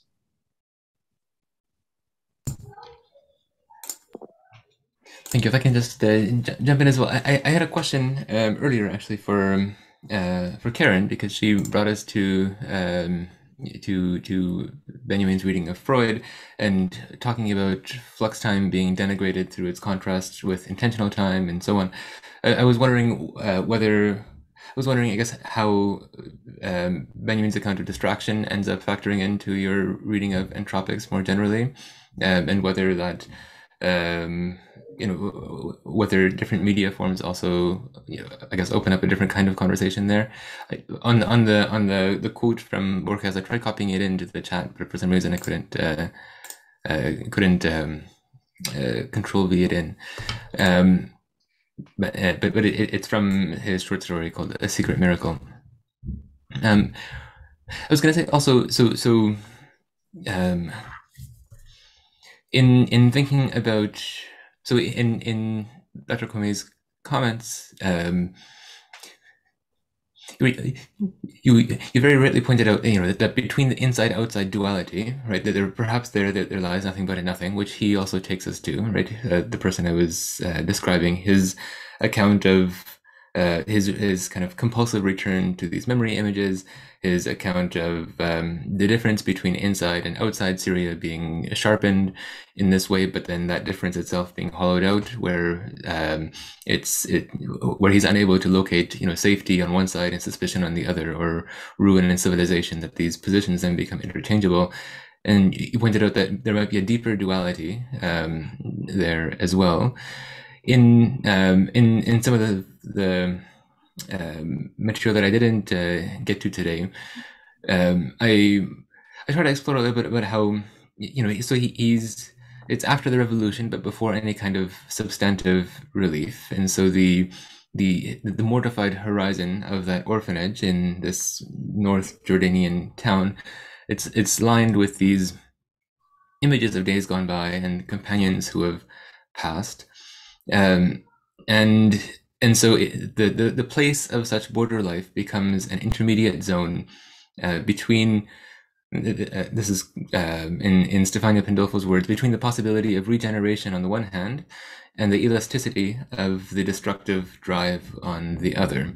And so it's no longer simply one between safety and suspicion, or ruin on one side and civilization on the other. I hear children running up the stairs, so sorry if the microphone picks it up.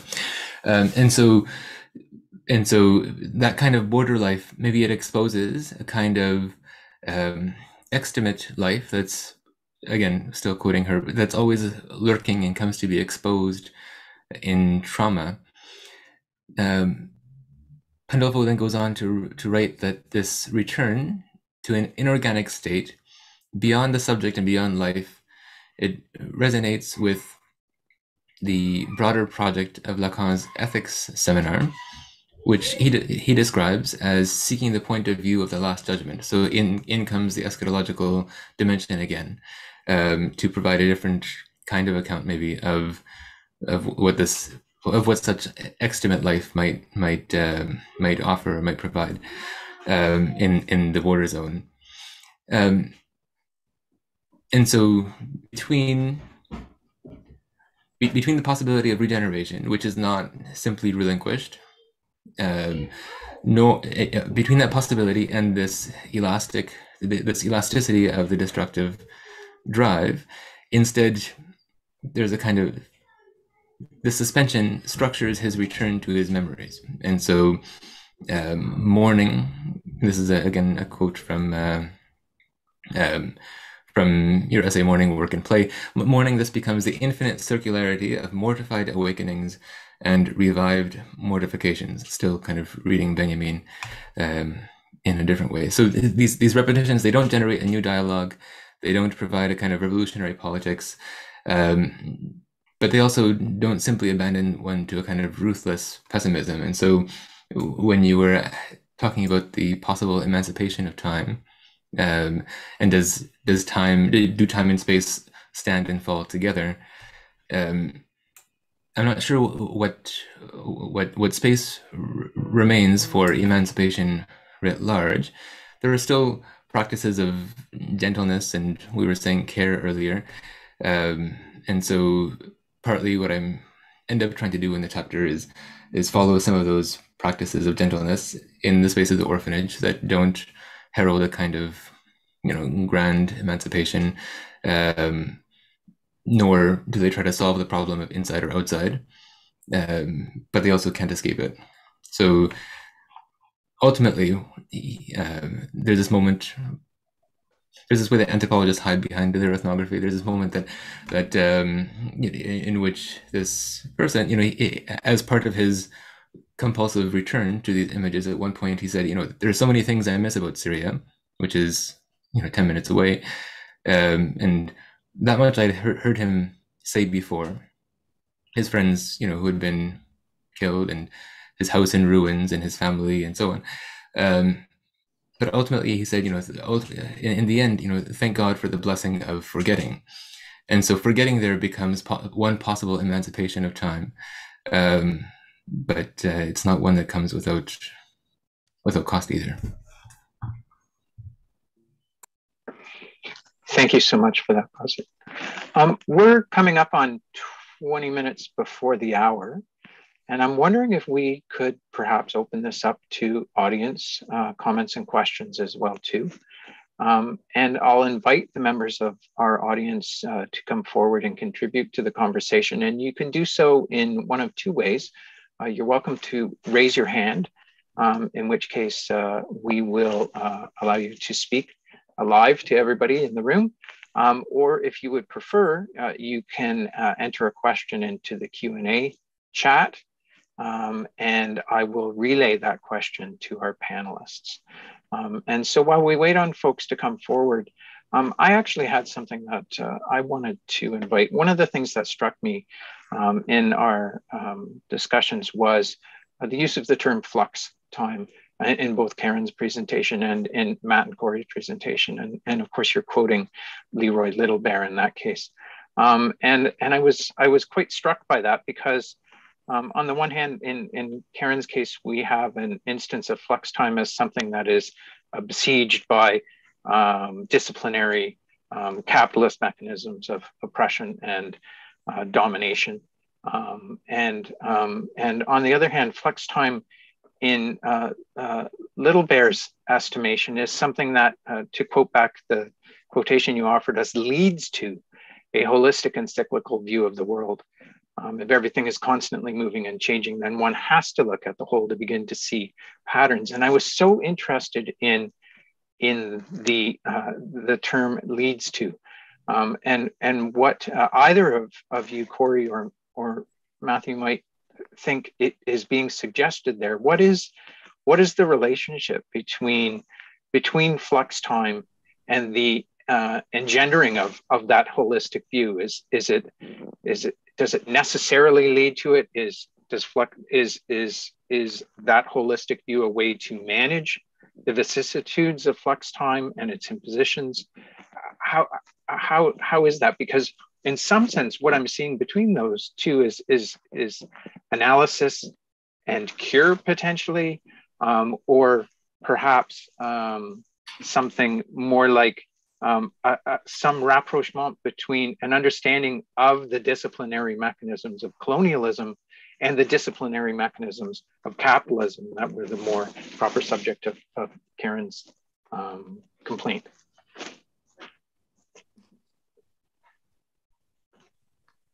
Matt, you're muted right now. Like when Leroy uses the term flux, I'm quite certain it's different than flux time as being used by the other panelists, which I gather is just like flux time is when, you know, it's of chaos, right? I guess you know, like you find yourself in the midst of disorder. And so for Leroy, flux is not disorder. What the flux is that, so if everything is animate and has spirit, it means we're connected or related to all of existence, right? But what happens with all of existence is that it is chaotic. It's disordered. Like there's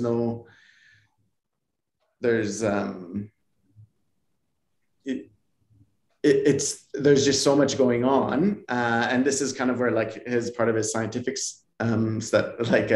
dialogues take place. Is like, you know, he would say, even like the physicists, they'll say like if you get down to like the level of like quarks, and then it's like chaos theory where you never know where like a single particle is at any time, and it's like, you know, that it's just a probability that a particle is where it should be in that moment, right? And so like, you know, that's kind of what he's getting at with flux. But then what holds everything together is that we do renewal, we repeat, and then that gives order to things, right? And so what allows us to see the larger order of things is to take a step back and not look at any one individual part or component, but to see about how components are related and connected to each other. And then through seeing all those connections, like in a bigger view, once you start to see like patterns of regularity, that's what allows you to see how things are held together. And so that's what that's what that's how like renewal and flux like fit together, right? They're like that's what like holds the world together, I guess, in a way. And so yeah, I think it's just like a different way, like a completely different use of flux. Thank you for that clarification. Karyn, I see you've unmuted. Did you want to add to that? You know, I think Basit also used the term flux time. You did, yeah. Yeah. Oh, okay, yeah, thank you.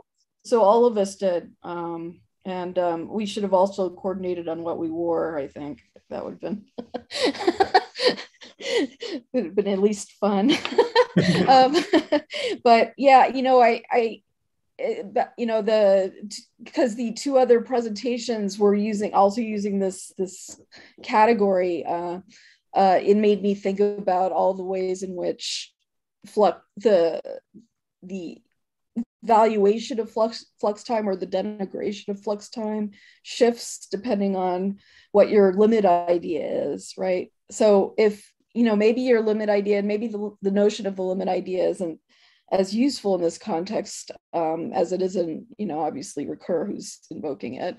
But, you know, if creation is your limit idea and you define creation in a particular way as welcoming of flux, or it's, you know, constitutive of flux, then you would value flux time very differently than you would as an academic who's always already interrupted. You know, or as somebody who's always, you know, is being disciplined into having one block of intentional time after another, with all of those possibly interfering with each other, nevertheless, right? Or like if you have kids and you're trying to get writing done, you know, there's all this navigation that occurs so that the flux time of survival and being in the world doesn't, you know, you could block off intentional time for yourself where you concentrate on your thinking or your reading or your writing. So it's, you know, that was one of the more, I'd say, benign notions of intentional time that I felt like I was at least contemplating. But you know, it's also, you know, a sort of privileged binary, you know, it's a binary that depends on a certain privilege. But then there's the other kind, which is, you know, which I thought of often when I've read Heidegger in the past, which is, you know, this sort of toxic masculine, like, I'm working, you know, and you're all interrupting me, and and I'm being toward my own most death, and, you know, I'm resolute in the face of the, you know, of that approach and that imminence, and this fetishism of resoluteness, right, which you know has a certain kind of legacy in the idea of like stoic impassivity, right, and heart, you know, at least acting as though one's own emotions don't affect one's ability to carry out certain kinds of work, and maybe even, you know, noble sacrifice of sorts. But there's a gendering to that fetish that you know, I'm finding myself increasingly demoralized by and enraged by. So you know, on the other side of it too, the disciplining of time, you know, that is capitalist and workplace oriented, and also, you know, how to survive in modern life when your house might flood and you have to teach and all that kind of stuff, has made me rethink my relationship to intentional time. So there's a way in which you know, I'm valuing flux time a little bit differently now. You know, and that's where the analytic of kit sign, kitty sign comes into play. You know, I don't know what kind of temporality cats have. They know when they want to be fed, and then they often disrupt me and start destroying things. But they also don't seem to have this binary, right? So there's something joyous about that, which then brings me back to what you were saying about the notion of creation as a kind of, you know, regulative idea that organizes not just your relationship to time, but your sense of happiness in the world. And, you know, it's the ability to have an absolutely non-transactional relationship to flux, that it negates that kind of transactionality. And that's part, that I think that's a part of it that I sort of melancholically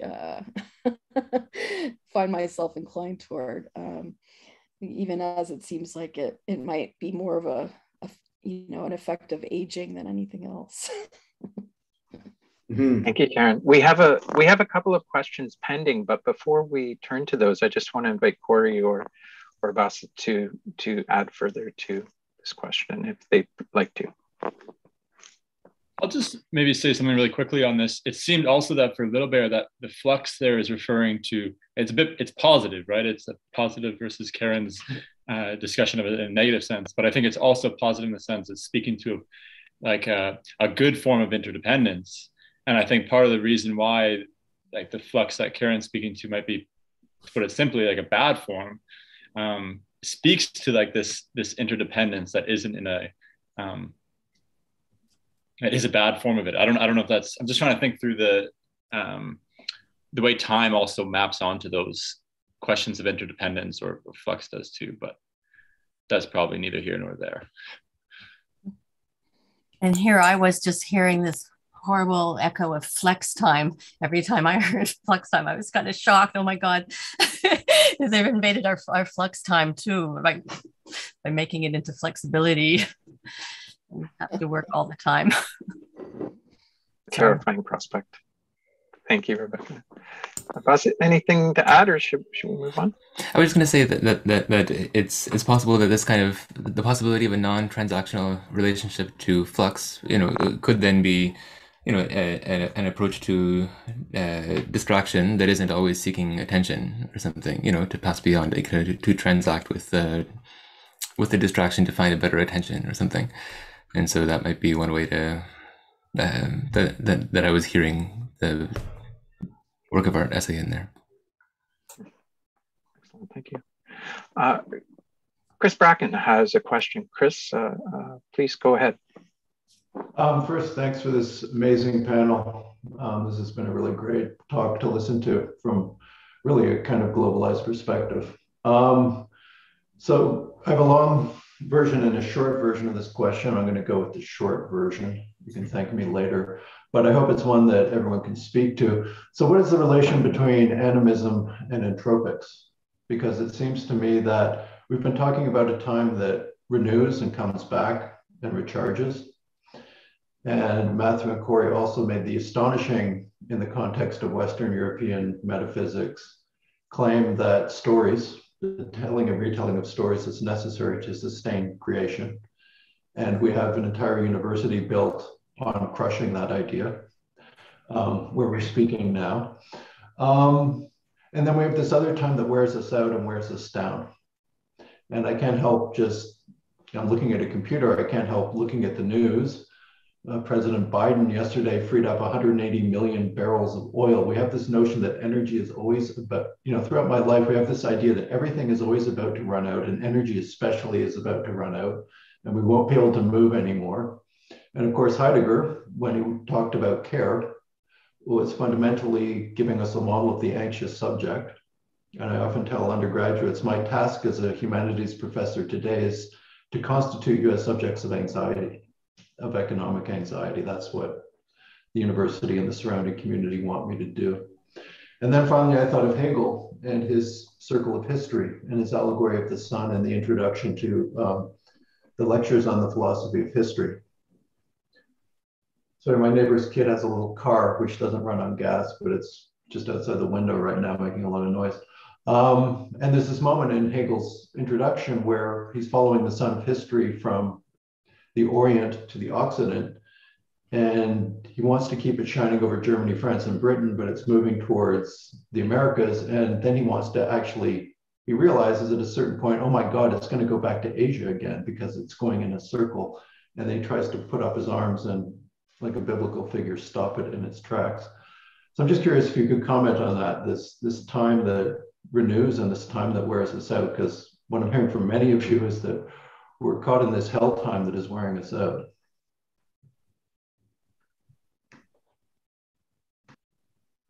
Anyone who'd like to go ahead, please.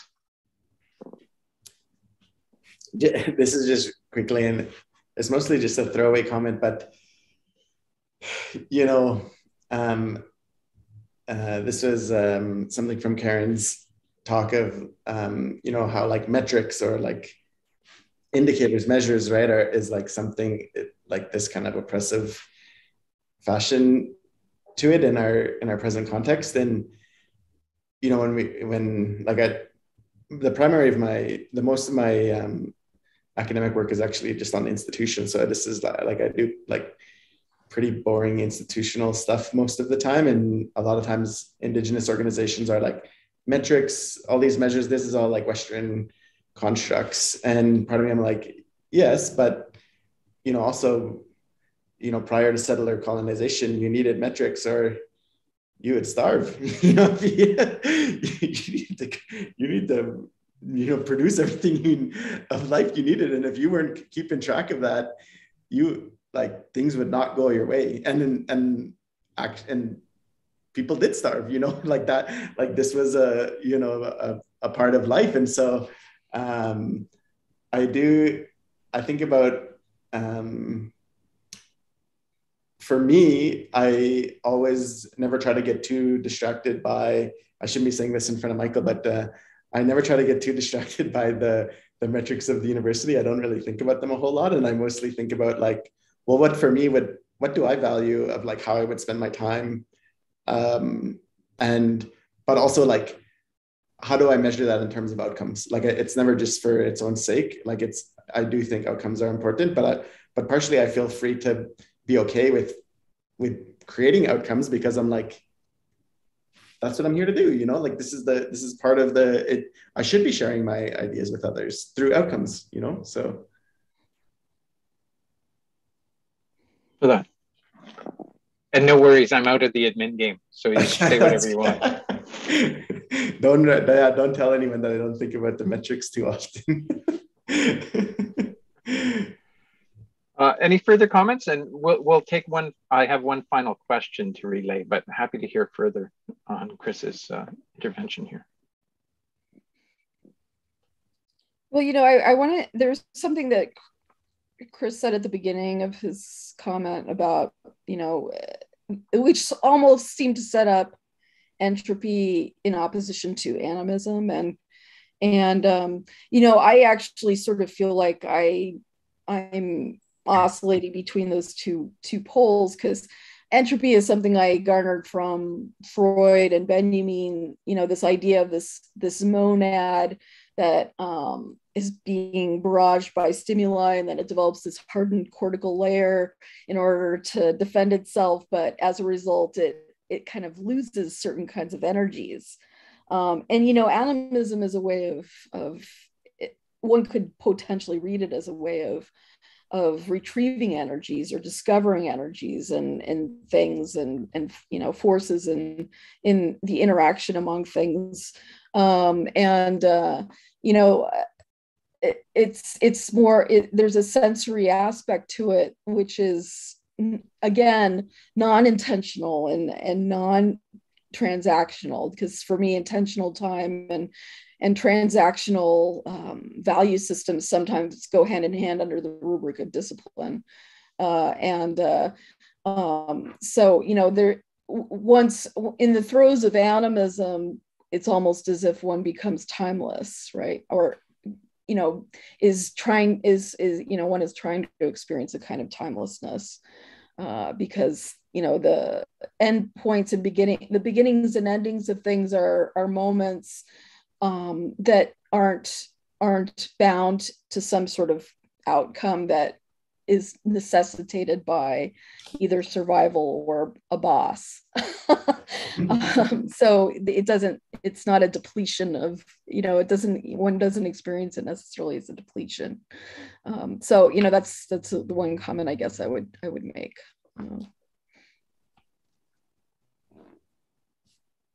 Maybe we could hear from our distinguished visitor one more time.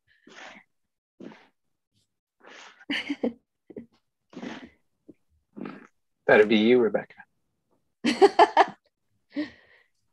Still trying to figure out the unmute. I'd love to join in. There is a question in the chat in the Q&A bar that's been there forever. I'm just wondering. Yep. And I'd very much like to just squeeze that in before we conclude. But if you have anything else to add at this point, you feel free to do so. Or I can turn to that question. Nothing that's just not very gloomy, so maybe not.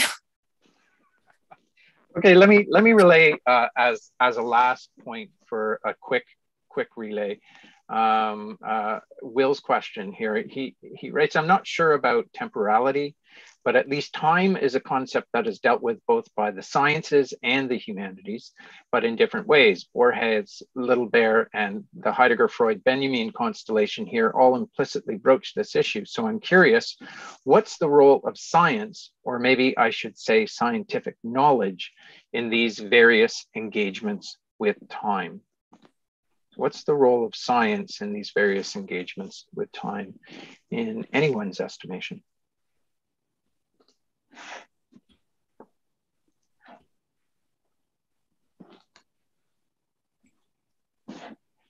I'll let someone else go because if Will's on campus, I'll probably go for a beer with him after this. So.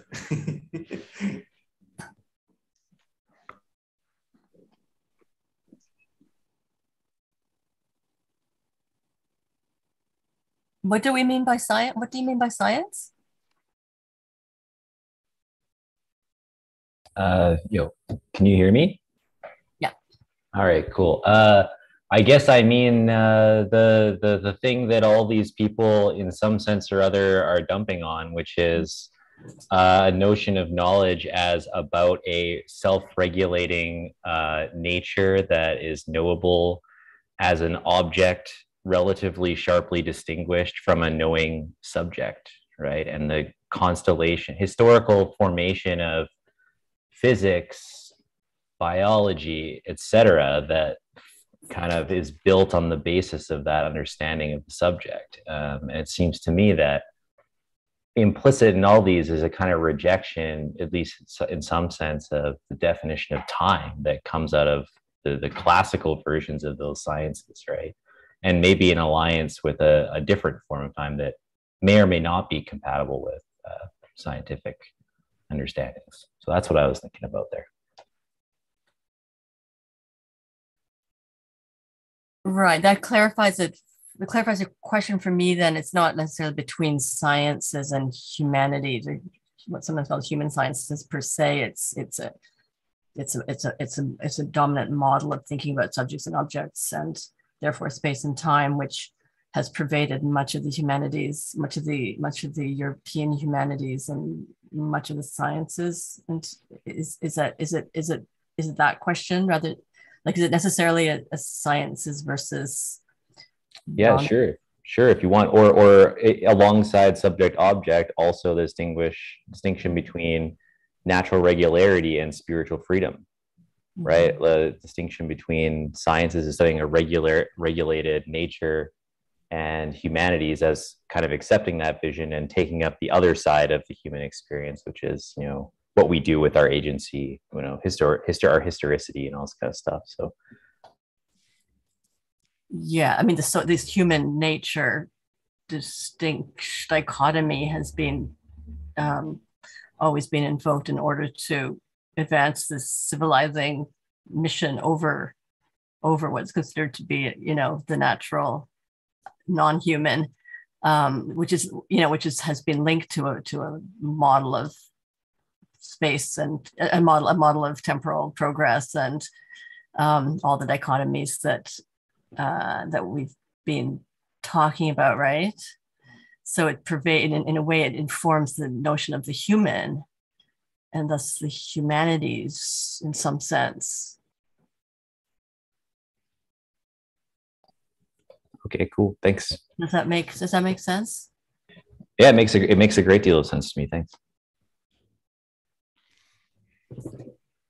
Matt, you have your mic off. Did you have something you wanted to contribute there? No? Okay, super.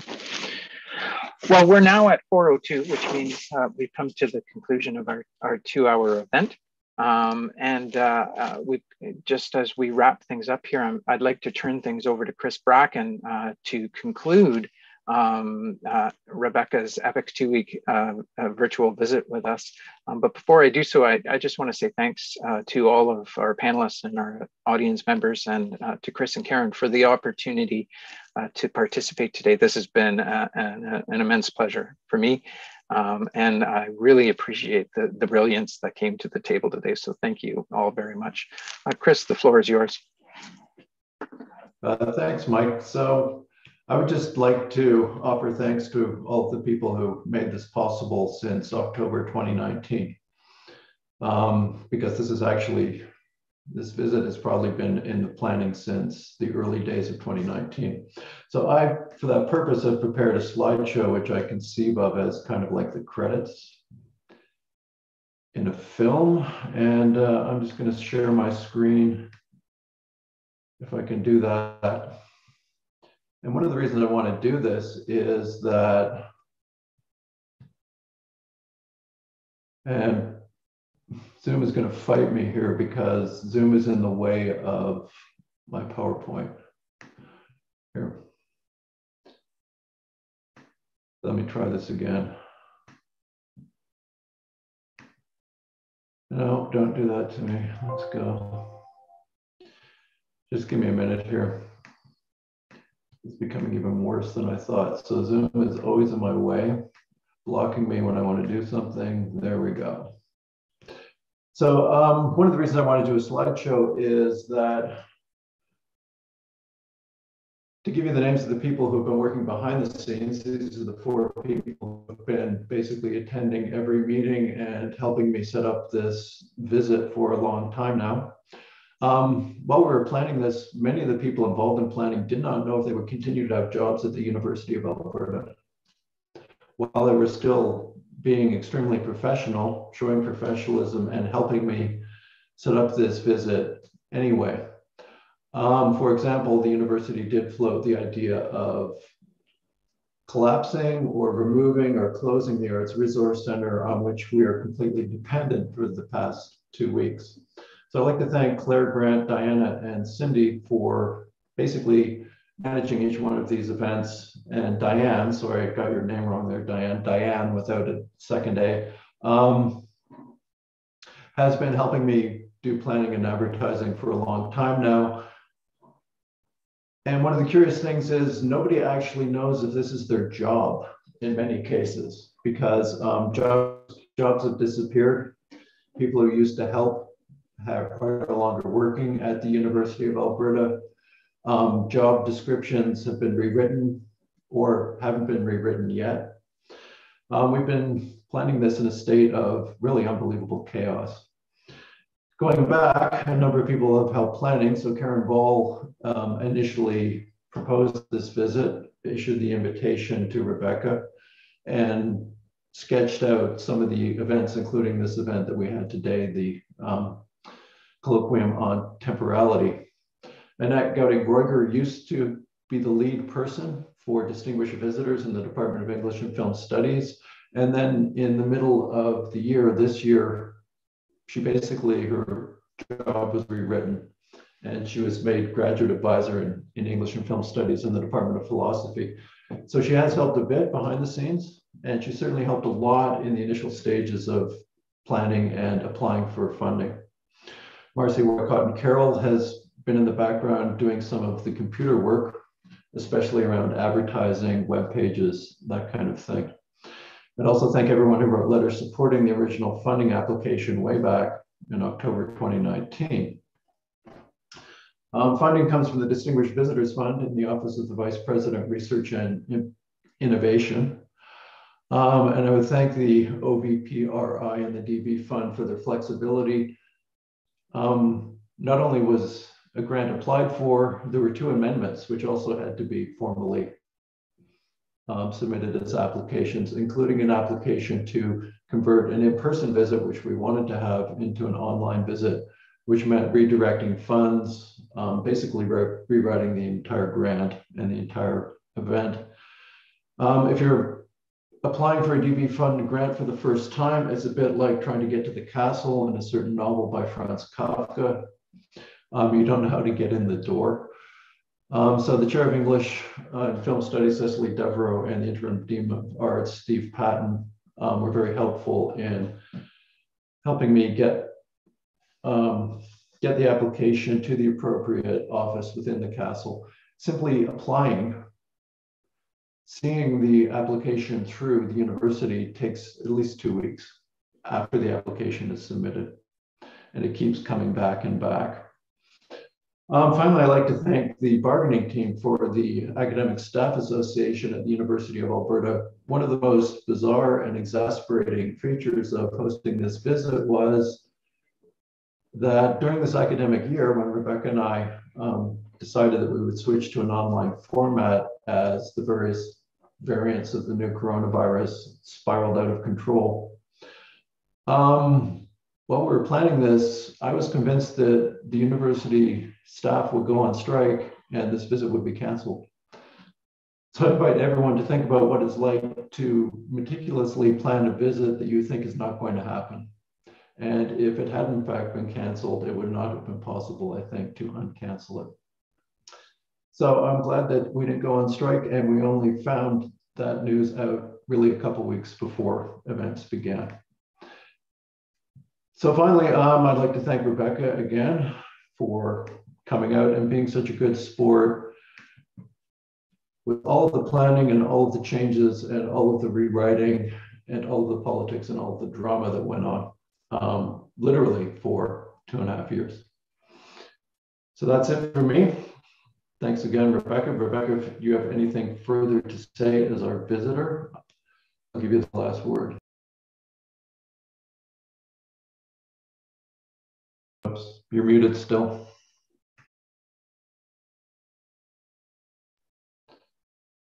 So Rebecca, you have to unmute. Can we unmute her?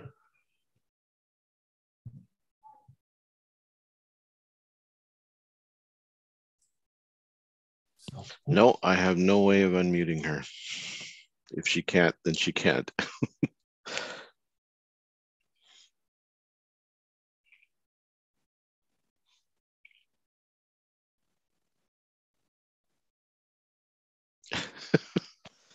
So Rebecca, we can't hear you.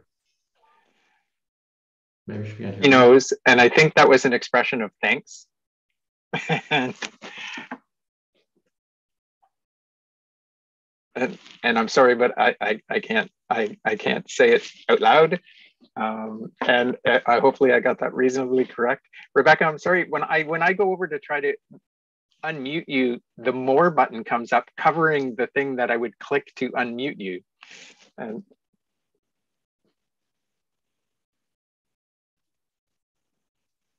okay.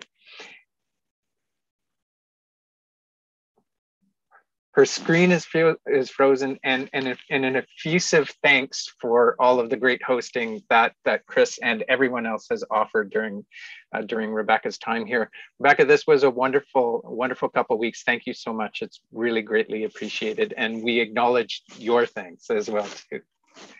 Chris, I think that's it. If you're. Yeah. Thanks again, everyone, including panelists. Let me once again thank you for this great event. Thanks, everyone.